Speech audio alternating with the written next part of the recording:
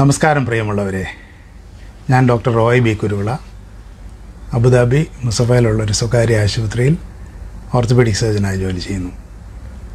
ഇപ്പോൾ നിലവിലുള്ള COVID-19 എന്ന കൊറോണ വൈറസ് ബാധയെക്കുറിച്ച് സംസാരിക്കുവാനാണ് ഇപ്പോൾ ഈ ലൈവ് ചെയ്യുന്നത്. ഉയർന്ന പകർച്ചസാധ്യതയുള്ള, മരണനിരക്ക് കുറവുള്ള കൊറോണ ഗ്രൂപ്പിൽപ്പെട്ട ഒരു വൈറസ് ഉണ്ടാക്കുന്ന ഒരു രോഗമാണ് COVID-19.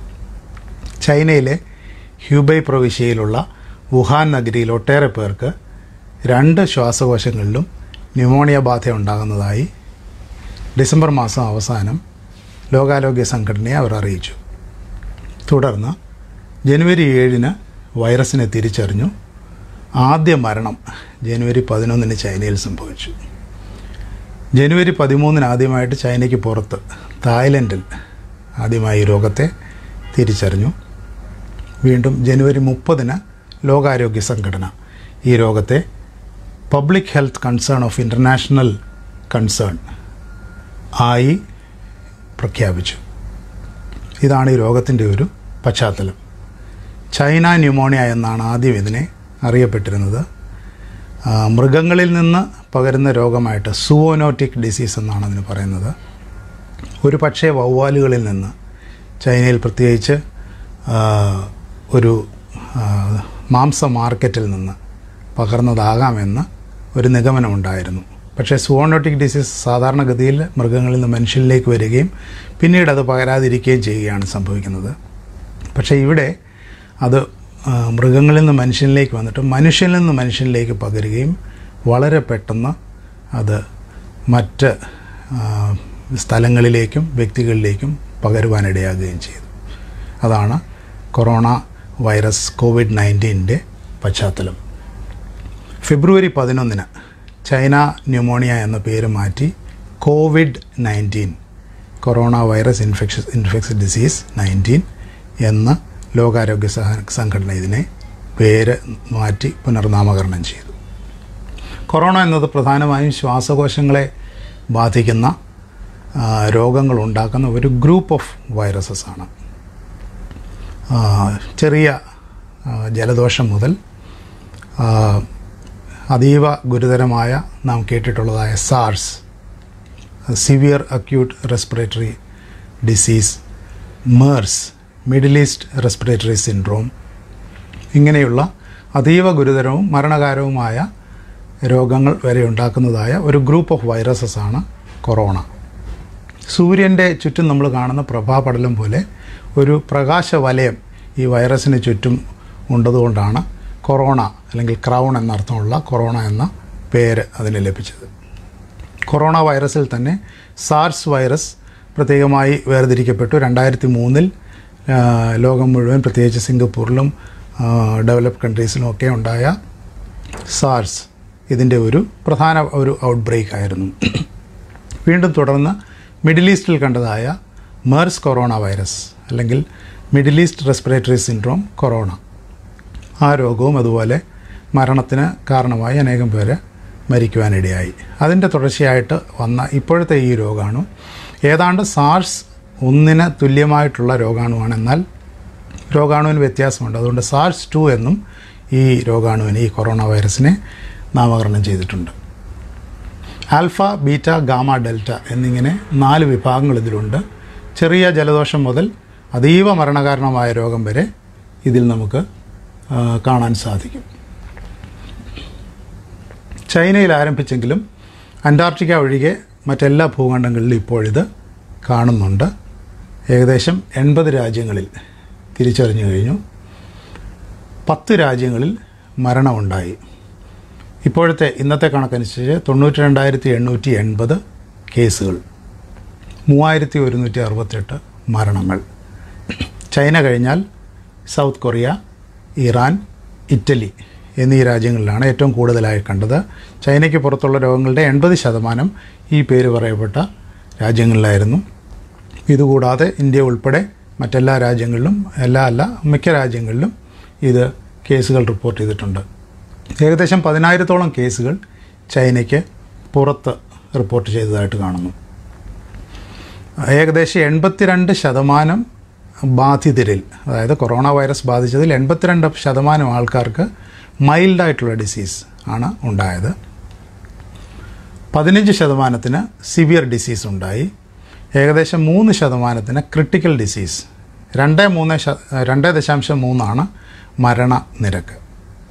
താരതമ്യം ചെയ്ത് നോക്കുമ്പോൾ മറ്റ് കൊറോണ വൈറസ് അല്ലെങ്കിൽ മറ്റ് ഗുരുതരമായ രോഗാണുക്കളേക്കാൾ മരണത്തിനുള്ള സാധ്യത ഇതിന് കുറവായിട്ടാണ് നാം കാണുന്നത്. പക്ഷേ അതിൻ്റെ പകർച്ചാ സാധ്യത, അത് ഒരു വ്യക്തിയിൽ നിന്ന് അല്ലെങ്കിൽ ഒരു ആളിൽ നിന്ന് മറ്റൊരാളിലേക്ക് പകരാനുള്ള സാധ്യത വളരെയധികം കൂടുതലായിരുന്നു. അതുകൊണ്ടാണ് ഇപ്പോഴിതിന് ഇപ്രകാരം ഒരു പ്രാധാന്യം ലഭിക്കുവാനിടയായത്.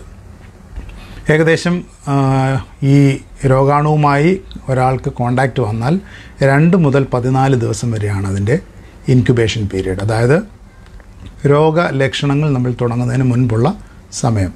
അതായത് ഇന്നിപ്പോൾ എനിക്ക് കൊറോണ വൈറസുമായിട്ട് കോണ്ടാക്റ്റ് ഉണ്ടായാൽ 14 ദിവസം വരെ എനിക്ക് ഒരു ലക്ഷണങ്ങളും ഉണ്ടാകാതെ ഇരിക്കാം. അതുകൊണ്ട് എനിക്ക് ആ രോഗാണുബാധ ഇല്ല എന്ന് ഉറപ്പുവരുത്തണമെങ്കിൽ 14 ദിവസങ്ങൾ കഴിഞ്ഞാലേ കഴിയുകയുള്ളൂ. അതുകൊണ്ടാണ് ഐസൊലേഷൻ പീരീഡ് 14 ദിവസമായിട്ട് ഇപ്പോഴേ ലോകാരോഗ്യ സംഘടന നിർണയിച്ചിരിക്കുന്നത്. ശരാശരി 5 ദിവസത്തിനുള്ളിൽ ലക്ഷണങ്ങൾ കണ്ടു തുടങ്ങുന്നു. 9 ദിവസത്തിനകത്ത് അത് ന്യൂമോണിയ ആകാം. 4 ദിവസം കഴിയുമ്പോൾ CT സ്കാനിൽ നെഞ്ചിനുള്ളിൽ ചേഞ്ചസ് കാണുവാൻ സാധിക്കും. എങ്ങനെ പകരുന്നു എന്ന് ചോദിച്ചാൽ വളരെ വ്യക്തമായിട്ട് നമുക്കത് പറയാൻ സാധിക്കും. ഡ്രോപ്ലെറ്റ്, നമ്മുടെ ഉമിനീർ തുള്ളികൾ മൂലമാണ് ഈ രോഗം പകരുന്നത്. ആദ്യമായി ഈ രോഗം പകർന്നത് ഒരു മൃഗത്തിൽ നിന്ന്, അതൊരു പക്ഷേ വവ്വാലായിരിക്കാം. വവ്വാലിൻ്റെ ഇറച്ചി കുക്ക് ചെയ്യാത്തത് അല്ലെങ്കിൽ ഭാഗികമായിട്ട് പാകം ചെയ്ത് ആ ഇറച്ചി ഉപയോഗിച്ചതുകൊണ്ടാകാം. അതിൽ നിന്നുള്ള കോണ്ടാക്റ്റ് മൂലമാകാം. അപ്പോൾ ആ രോഗാണു ഉണ്ടായിരുന്ന വസ്തുവിൽ പ്രത്യേകിച്ച് 5 മൈക്രോണിൽ കൂടുതൽ വലിപ്പമുള്ള തുള്ളികളിലാണ് ഈ രോഗാണു ഇരിക്കുന്നത്. വായുവിൽ കൂടി, ഇപ്പോഴത്തെ അറിവനുസരിച്ച് വായുവിൽ കൂടി യാതൊരു കാരണവശാലും ഈ രോഗാണു പകരുന്നില്ല. അതുകൊണ്ട് തന്നെ നാം നമ്മുടെ ചുറ്റും കാണുന്നതായ ഒരു ആവശ്യമില്ലാത്തൊരു ഭയം ഇതിനുണ്ട്. അതായത് എല്ലാവരും മാസ്ക് ധരിച്ചുകൊണ്ട് നടക്കുന്നു. അങ്ങനെയുള്ള ഒരു ഭയത്തിൻ്റെ ആവശ്യമില്ല. കാരണം വെറുതെ മാസ്ക് ധരിച്ചതുകൊണ്ട് ഈ രോഗം നമുക്ക് തടയാൻ കഴിയുന്നില്ല. തെറ്റായി മാസ്ക് ഉപയോഗിക്കുന്നത് കൊണ്ട് ഇതിന് ദോഷം ഉണ്ടാകുകയും ചെയ്യാം. അത് ഞാൻ വിശദീകരിക്കാം. എന്നാൽ വായുവിൽ കൂടി പകരാത്തത് കൊണ്ട് ഒരു രോഗാണുബാധിതനായ ഒരാളുടെ വായിൽ നിന്ന് വരുന്ന ഉമിനീരിൻ്റെ തുള്ളികൾ നേരിട്ട് നമ്മുടെ മുഖത്ത് പതിക്കുകയോ അല്ലെങ്കിൽ ഈ ഉമിനീർ തുള്ളികൾ ഒരു വസ്തുവിൽ വീണിട്ട്, ഒരു ടേബിളിലോ ഒരു ഡോറിലോ അല്ലെങ്കിൽ ഡോറിൻ്റെ നോബിലോ വീണിട്ട് അവിടെ മറ്റൊരാൾ തൊട്ട് ആ രോഗാണു ആ ആളിൻ്റെ മുഖത്ത് വീണ്ടും സ്പർശിക്കുമ്പോൾ രോഗാണു ഉള്ളിലേക്ക് പകരുകയും അങ്ങനെയാണ് ഇതിൻ്റെ പകർച്ച പോകുന്നത്. അതായത് ഒരു രോഗാണു കൊറോണ ബാധിച്ച ഒരാൾ ആ ആളിൻ്റെ ഉമിനീർ തുള്ളി ഒരു സ്ഥലത്ത് വീഴുകയോ നേരിട്ടോ ആ ഉമിനീർ തുള്ളിയിലുള്ള രോഗാണു മറ്റൊരാളിൻ്റെ കയ്യിലോ ശരീരഭാഗത്തിലോ വന്നിട്ട് ആ ആളിൻ്റെ മുഖത്ത്, കണ്ണിൽ, മൂക്കിൽ, ഈ പറഞ്ഞ സ്ഥലങ്ങളിൽ എവിടെയെങ്കിലും ആ ആൾ തൊടുകയാണെങ്കിൽ ഈ രോഗാണു ഈ രണ്ടാമത്തെ ആളിൻ്റെ ശരീരത്തിലേക്ക് പ്രവേശിക്കുന്നു. ഇതാണ് ഇതിൻ്റെ പ്രധാനമായ പകർച്ചാ രീതി. അതുകൊണ്ട് തന്നെ ഈ ഡ്രോപ്ലെറ്റ് ഒഴിവാക്കുന്നത് വഴി ഒരു നല്ല പങ്ക് നമുക്കിതിൻ്റെ പകർച്ച തടയാൻ സാധിക്കും. അതായത് ഇപ്പോൾ എൻ്റെ മുമ്പിലിരുന്ന ഒരാൾ ചുമയ്ക്കുന്നു എന്നിരിക്കട്ടെ, ഞാൻ 1 മീറ്റർ ആ ആളിൽ നിന്ന് അകലം പാലിക്കുകയാണെങ്കിൽ ഈ ഡ്രോപ്ലെറ്റ് എൻ്റെ അടുത്തേക്ക് വരികയില്ല. അങ്ങനെ അത് തടയാൻ സാധിക്കും. പിന്നെ ചുമയുള്ള അല്ലെങ്കിൽ ആ രോഗം ബാധിച്ച ഒരാളിനെ പരിചരിക്കുന്ന ഒരാൾക്ക് ആ ചുറ്റുമുള്ള വസ്തുക്കളിൽ നിന്ന് ഇത് പകരാൻ സാധ്യതയുണ്ട്. അതുകൊണ്ട് ആ ആളിൻ്റെ ചുറ്റുപാട് പരിസരങ്ങളൊക്കെ സ്പർശിക്കുന്ന ഒരാൾ തൻ്റെ കൈ യാതൊരു കാരണവശാലും മുഖത്തോ കണ്ണിലോ മൂക്കിലോ തൊടരുത്. അങ്ങനെ തൊടണമെന്നുണ്ടെങ്കിൽ നന്നായി ഹാൻഡ് വാഷ് ചെയ്തതിന് ശേഷം, കൈ ശുദ്ധിയായി സോപ്പും വെള്ളവും ഉപയോഗിച്ച് അല്ലെങ്കിൽ ആൽക്കഹോൾ റബ്ബ് ഉപയോഗിച്ച് കഴുകിയതിന് ശേഷം തൊടുകയാണെങ്കിൽ ഒന്നും സംഭവിക്കുകയില്ല. ഈ രോഗാണു വളരെ പെട്ടെന്ന് സോപ്പും വെള്ളവും കൊണ്ട് നശിച്ചു പോകുന്നതാണ്, അല്ലെങ്കിൽ ആൽക്കഹോൾ റബ്ബ് കൊണ്ട് നശിച്ചു പോകുന്നതാണ്. അതുകൊണ്ട് നന്നായി കൈ കഴുകുന്നത് വഴി ആ ഒരു പകർച്ച ഒഴിവാക്കാൻ സാധിക്കും. മാസ്ക് എന്തിനാണ് ഉപയോഗിക്കുന്നതെന്ന് ചോദിച്ചാൽ പലപ്പോഴും മാസ്കിനെ കുറിച്ചുള്ള ശരിയായ ഒരു ധാരണ നമുക്ക് ലഭിക്കാറില്ല. 2 തരത്തിലുള്ള മാസ്കുകളാണ് നമുക്ക് മാർക്കറ്റിൽ ലഭ്യമായിട്ടുള്ളത്. ഇത് സാധാരണ മാസ്ക്, ഇത് N95 മാസ്ക്.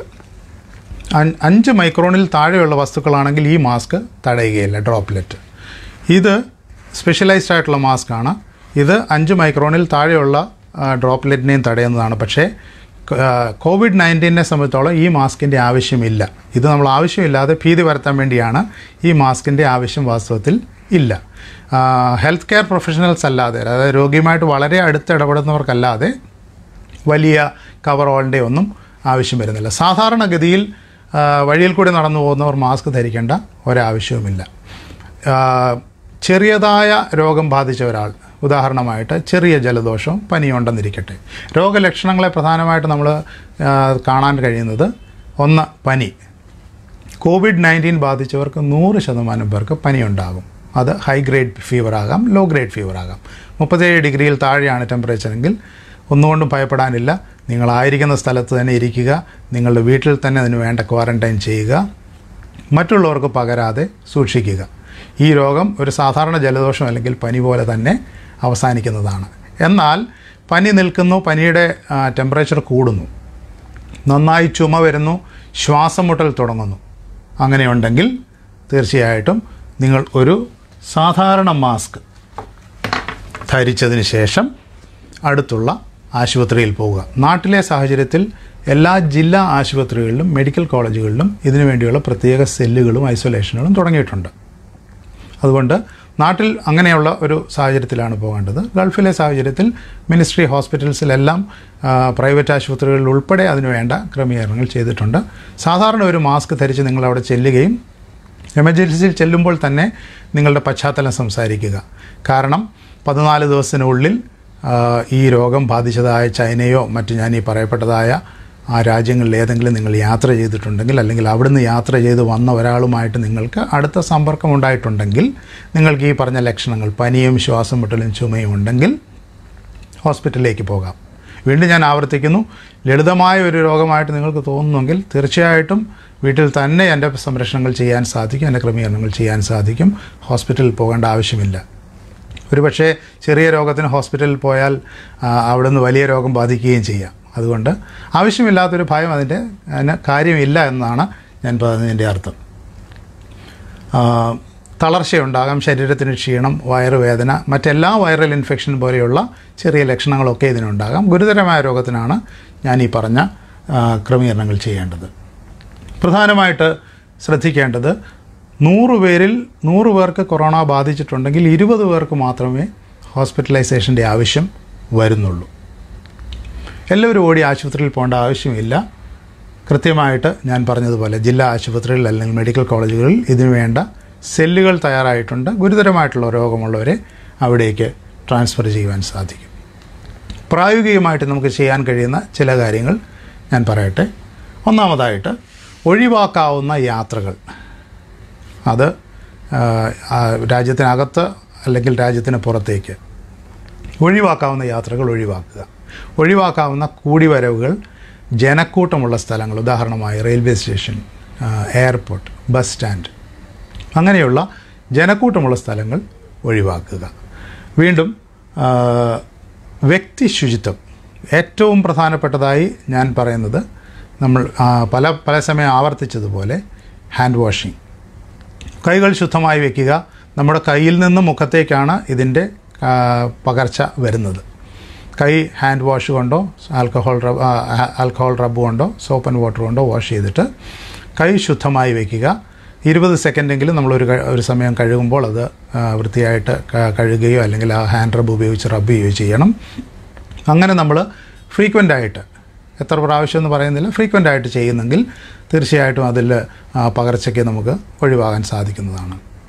ഒരു രോഗിയെ പരിചരിക്കുകയോ അല്ലെങ്കിൽ രോഗിയുമായിട്ട് കോൺടാക്റ്റിൽ വരികയോ ചെയ്ത ഒരാൾക്ക് വേണ്ട സംരക്ഷണങ്ങൾ ഞാൻ പറഞ്ഞതുപോലെ മാസ്ക് ഉപയോഗിക്കാം. നിങ്ങൾക്ക് ലക്ഷണങ്ങളുണ്ടെങ്കിൽ മാസ്ക് ഉപയോഗിക്കാം. ആ മാസ്ക് ഉപയോഗിച്ച് കഴിഞ്ഞാൽ മാസ്കിൻ്റെ മുൻവശം, ഇതിന് പല വാട്സപ്പ് ഫോർവേഡുകളിലും ഇതിൻ്റെ നിറത്തിന് വ്യത്യാസം എന്നൊക്കെ പറഞ്ഞ് കാണുന്നുണ്ട്. വാസ്തവത്തിൽ അങ്ങനെയുള്ള കാര്യങ്ങളൊന്നും ഇല്ല എന്നുള്ളതാണ് മാസ്കിൻ്റെ മേക്കേഴ്സ് പറയുന്നത്. 2 വശവും ഒരുപോലെ തന്നെയാണ്. പക്ഷേ തിരിച്ചറിയാൻ വേണ്ടി നമ്മൾ പുറത്ത് ഈ കളറുള്ള വശം ഉപയോഗിക്കുന്നു. മാസ്ക് ഉപയോഗിച്ചതിന് ശേഷം ഡിസ്കാർഡ് ചെയ്യുമ്പോൾ കൈ പുറം വശത്ത് തൊടാതെ നോക്കണം. ഇതിനെ ഡിസ്കാർഡ് ചെയ്ത് കൃത്യമായി വേസ്റ്റ് ബിന്നിൽ നിക്ഷേപിക്കുക. ചുമ വരുന്നുണ്ടെങ്കിൽ ടിഷ്യൂ ഉപയോഗിച്ച് അല്ലെങ്കിൽ കൈയുടെ സ്ലീവ് ഉപയോഗിച്ച് ആ ചുമ പൊത്തിപ്പിടിക്കുക. യാതൊരു കാരണവശാലും നമ്മുടെ വായിൽ നിന്നുള്ള ഉമിനീർത്തുള്ളികൾ പുറത്തേക്ക് തെറിക്കാതെ ഉള്ള ആ ഒരു പ്രൊട്ടക്ഷൻ ചെയ്യുക. അതിനുശേഷം നിങ്ങൾ തുണികൾ വാഷ് ചെയ്യുമ്പോൾ സാധാരണ വെള്ളത്തിലോ അല്ലെങ്കിൽ ചൂടുവെള്ളത്തിലോ വാഷ് ചെയ്യുമ്പോൾ ആ രോഗാണു പൂർണ്ണമായിട്ട് ഇല്ലാതെയാകുന്നു. മറ്റൊരാളിലേക്കുള്ള പകർച്ച തടയാനുള്ള നമ്മുടെ വശത്തു നിന്നുള്ള വ്യക്തി ശുചിത്വം, അതായത് പേഴ്സണൽ ഹൈജീൻ ആണ് ഞാൻ ഈ പറഞ്ഞ കാര്യങ്ങൾ കൊണ്ട് ഉദ്ദേശിക്കുന്നത്. നിവൃത്തിയുള്ളതും മറ്റ് സർഫസുകളിൽ, പ്രത്യേകിച്ച് ഒരു രോഗാണുബാധിതനായ ഒരാളുടെ സമ്പർക്കം വന്ന സ്ഥലത്തുള്ള സർഫസുകളിൽ തൊടാതിരിക്കുക. ഇനി അഥവാ തൊട്ടാൽ തന്നെ ഹാൻഡ് വാഷ് കൊണ്ട്, ഹാൻഡ് റബ്ബ് കൊണ്ട് അല്ലെങ്കിൽ കൈ സോപ്പും വെള്ളവും ഉപയോഗിച്ച് കഴുകി വൃത്തിയാക്കുക. ഏറ്റവും നിവൃത്തിയുള്ളതും മുഖത്തും കണ്ണിലും മൂക്കിലും കൈ തൊടാതെ ഇരിക്കുക. ചുമയുള്ള ഒരാളുമായിട്ട് ഏകദേശം 1 മീറ്റർ അകലം പാലിക്കുക, 3 അടി അകലം പാലിക്കുക. 1 മീറ്ററിനപ്പുറം വലിയ ഡ്രോപ്ലെറ്റ്സ് വരുന്നില്ല എന്നുള്ള പഠനങ്ങളിൽ നിന്നാണ് ഇത് പറയുന്നത്. ഹസ്തദാനം, ചുംബനം, സ്പർശനം എന്നിവ നിവൃത്തിയുള്ളതും ഒഴിവാക്കുക. പകരുവാനുള്ള സാധ്യതയുള്ളതാണ്. ടിഷ്യൂ നമ്മൾ ഉപയോഗിച്ചതിന് ശേഷം മേശപ്പുറത്തോ മറ്റ് സ്ഥലങ്ങളിലോ ഇടാതെ കൃത്യമായിട്ട് വേസ്റ്റ് ബിന്നിൽ നിക്ഷേപിക്കുകയും അതിനെ കൃത്യമായി പുറത്ത് കളയുകയും ചെയ്യുക. ഹൈ റിസ്ക് സോണിൽ പ്രവർത്തിക്കുന്നവർക്ക് കൃത്യമായിട്ടുള്ള ഗൈഡ് ലൈൻസ് ലോകാരോഗ്യ സംഘടന നൽകിയിട്ടുണ്ട്. അത് പാലിക്കുക. പേഴ്സണൽ പ്രൊട്ടക്റ്റീവ് എക്യുപ്മെൻറ്റ് ഉപയോഗിക്കേണ്ടവർ അത് ഉപയോഗിക്കുക. മാസ്ക് മാത്രം ഉപയോഗിക്കേണ്ട സാഹചര്യങ്ങളുണ്ട്. രോഗിയെ ഐസൊലേറ്റ് ചെയ്യുക. ഏതെല്ലാം മാർഗ്ഗങ്ങൾ ഉപയോഗിച്ചാണെങ്കിലും ഈ ഒരിക്കൽ ഒരാളിൽ വന്ന രോഗാണു മറ്റൊരാളിലേക്ക് പകർന്ന് ഈ രോഗത്തിൻ്റെ പകർച്ച ഉണ്ടാകുന്നത് ഒഴിവാക്കുക. പിന്നീട് പ്രധാനപ്പെട്ട ഒരു കാര്യം, ഒരു പക്ഷേ നമ്മെ ബാധിക്കാത്തതായിരിക്കാമെങ്കിലും പാകം ചെയ്യാത്തതായ മാംസം ഉപയോഗിക്കാതിരിക്കുക. മാംസത്തിൻ്റെ, പ്രത്യേകിച്ച് കുക്ക്ഡ് അല്ലാത്ത മീറ്റിൽ നിന്നാണ് ഈ രോഗാണു ആദ്യം വന്നതായിട്ട് നാം കാണുന്നത്. യാത്രയെ സംബന്ധിച്ചോളം പല നിയന്ത്രണങ്ങൾ നമ്മൾ കാണുന്നുണ്ട്. ഓൾറെഡി കുവൈറ്റിൽ നിന്ന് നിർദ്ദേശം വന്നു കഴിഞ്ഞു. കുവൈറ്റിൽ നിന്ന് പുറത്തേക്ക് യാത്ര ചെയ്തവർ ഈ പറഞ്ഞ രാജ്യങ്ങളിൽ, കൊറോണ വൈറസ് ബാധയുള്ള രാജ്യങ്ങളിൽ നിന്ന് തിരിച്ചു പോകുന്നവർ തങ്ങൾക്ക് രോഗബാധ ഇല്ലെന്നുള്ള സർട്ടിഫിക്കറ്റുമായിട്ട് പോകണം. എങ്കിൽ മാത്രമേ ആ രാജ്യത്ത് അവർ പ്രവേശിപ്പിക്കുകയുള്ളൂ. സൗദി അറേബ്യയിലും ഏതാണ്ട് തുല്യമായിട്ടുള്ള നിയമങ്ങൾ വരുന്നു. തീർച്ചയായിട്ടും ഈ വരുന്ന ദിവസങ്ങളിൽ ഒരു പക്ഷേ ആ മാർഗ്ഗനിർദ്ദേശങ്ങൾ കുറച്ചുകൂടെ കൂടുതൽ സ്ട്രിക്റ്റ് ആയേക്കാം. കാരണം ഇപ്പോഴും നിയന്ത്രണ വിധേയം എന്ന് പറയാമെങ്കിലും സമ്പൂർണ്ണമായിട്ട് നിയന്ത്രണ വിധേയമായിട്ടില്ല. വീണ്ടും ഞാൻ ആവർത്തിക്കുന്നു, ഗുരുതരമായ മറ്റ് പല രോഗങ്ങളെ വെച്ച് താരതമ്യം ചെയ്യുമ്പോൾ COVID-19 മരണത്തിന് കാരണമാകുന്നതല്ല. മരണസാധ്യത മറ്റു രോഗങ്ങളെക്കാൾ വളരെ കുറവുള്ളതാണ്. പക്ഷേ പകരാൻ സാധ്യത കൂടുതലുള്ളതുകൊണ്ട് കൂടുതൽ ആൾക്കാർക്ക് ഈ രോഗം വരാനും അതുമൂലം മരണസംഖ്യ വർദ്ധിക്കാനും ഇടയാകുന്നു. പ്രത്യേകിച്ച് രോഗബാധിതമായിട്ട് അധികമായി പറഞ്ഞ സൗത്ത് കൊറിയ, ഇറ്റലി, ഇറാൻ എന്നീ രാജ്യങ്ങൾ, പിന്നീട് ചൈന, ഇങ്ങനെയുള്ള രാജ്യങ്ങളിൽ നിന്ന് നമ്മുടെ നാട്ടിലേക്ക് വന്നവർ അല്ലെങ്കിൽ ആ രാജ്യങ്ങൾ വഴി യാത്ര ചെയ്തവർ, അങ്ങനെയുള്ളവർ തങ്ങൾ വ്യക്തിശുചിത്വവും തങ്ങളുടെ ആ സെൽഫ് ക്വാറൻറ്റൈനും പാലിക്കുകയാണെങ്കിൽ ഈ രോഗാണുവിൻ്റെ പകർച്ച നമുക്ക് വളരെയധികമായിട്ട് നിയന്ത്രിക്കുവാൻ സാധിക്കുന്നതാണ്. ഇത്രയും വിവരങ്ങളാണ് ഈ സമയം എനിക്ക് അറിയിക്കുവാനുള്ളത്. തീർച്ചയായിട്ടും തുടർന്ന് നിങ്ങൾക്ക് എന്തെങ്കിലും എൻക്വയറീസ് അതിനകത്തുണ്ടെങ്കിൽ നമുക്ക് അതിന് മറുപടി നൽകുവാൻ കഴിയുന്നതാണ്. എല്ലാവർക്കും നന്ദി.